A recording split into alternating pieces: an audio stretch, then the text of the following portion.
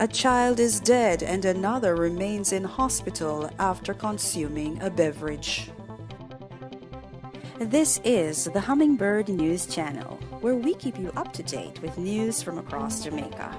Thank you for watching. Please remember to subscribe, like, comment, and share. And now the details. In a suspected case of poisoning in St. Anne, a 10-year-old child is dead and another child hospitalized after consuming what is said to have been a beverage that was purchased in Discovery Bay in the parish on the weekend.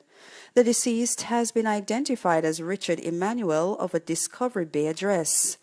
According to head of the St. Anne Police, Superintendent DWIGHT POWELL, an investigation has been launched into the suspected poisoning. The children were part of a church group that reportedly purchased the beverage on a Saturday. The information that we have is that two youngsters who were part of a church team may have purchased from a local businesswoman who distributes Irish moss, among other juices, said Powell. He further stated that after consuming the beverage, persons complained of stomach ailments, vomiting, and diarrhea. One of the youngsters, a 10-year-old, died en route to hospital about 2 days after consuming the substance, Powell added, noting that another child remains hospitalized. None of the other persons who consumed the substance have been hospitalized so far, the senior lawman indicated. Investigations continue into the incident.